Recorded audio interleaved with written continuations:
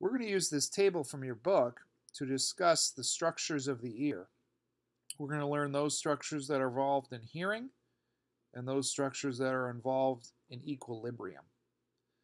So the ear controls two special senses, both hearing and equilibrium.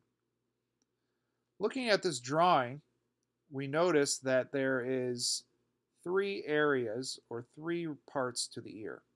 There is the outer ear, colored in this picture, the middle ear, containing the auditory ossicles, and then the inner ear, which contains this very complicated structure. We're going to work our way from the outer ear through the inner ear, middle ear, and then into the inner ear. So first we start with the external or outer ear, which is made up of the auricle or pinna, the external auditory canal or meatus, and the tympanic membrane or eardrum. The auricle collects sound waves and transfers them into the external auditory canal. The external auditory canal directs these sound waves to the tympanic membrane.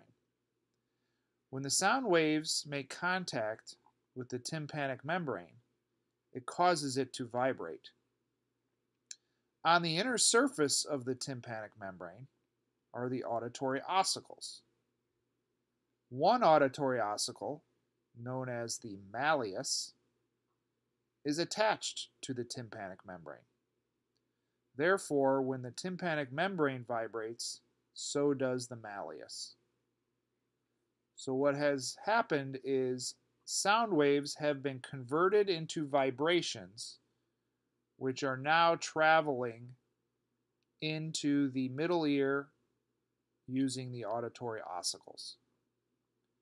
So let's look at the middle ear.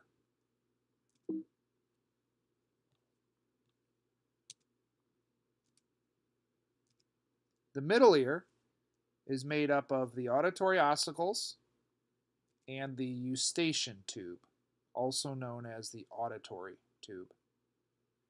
The auditory ossicles are the smallest three bones in the human body. They're the size of a grain of rice. Their job is to transmit and amplify the vibrations coming from the tympanic membrane and transfer or transmit these vibrations to what's known as the oval window. The oval window in this drawing is right here. It's a hole in this complicated structure known as the cochlea. So the tympanic membrane vibrates, the malleus vibrates, the next ossicle is known as the incus, and then finally the stapes. When the stapes vibrates, it's going to produce waves of fluid that travel within the cochlea. The auditory tube is there to equalize pressure on each side of the tympanic membrane. If pressure is different on one side versus the other, that tympanic membrane will not vibrate properly. So for instance, when you change altitudes, pressure changes in the atmosphere. If this tube was closed, the pressure in the inner ear would maintain the same, whereas the outer parts of the ear, the pressure changes. So in order to equalize, this auditory tube has to open up. This portion of the auditory tube is located in the back of your throat, and the back of your throat opens up to the atmosphere. Sometimes when you hear your ears pop, that's opening of the eustachian tube. So what did we learn so far? We have sound waves coming in, vibrating the tympanic membrane, vibrating the three auditory ossicles, the third sitting inside an oval window of the cochlea. So let's look at that complicated inner ear. This structure is often called the bony labyrinth. A labyrinth is a very complicated set of tunnels and tubes and canals. This bony labyrinth can be divided into two structures: the cochlea, which is involved in hearing, and the vestibular apparatus, which is involved in equilibrium. Let's stick with hearing.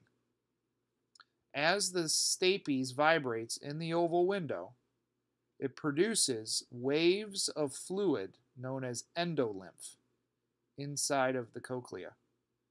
As those waves move inside the cochlea, it stimulates sensory structures known as the organ of Corti. Inside the organ of Corti are sensory receptor cells known as hair cells. These hair cells produce action potentials that then travel to the brain within the cochlear duct or cochlear branch of the vestibular cochlear nerve. We'll take a look at a video that'll help us understand this process. Looking at the rest of the inner ear, we have a series of ducts known as the semicircular canals, and we have a structure found here which contains a couple sacs called the utricle and saccule. We will look at these structures in the next video.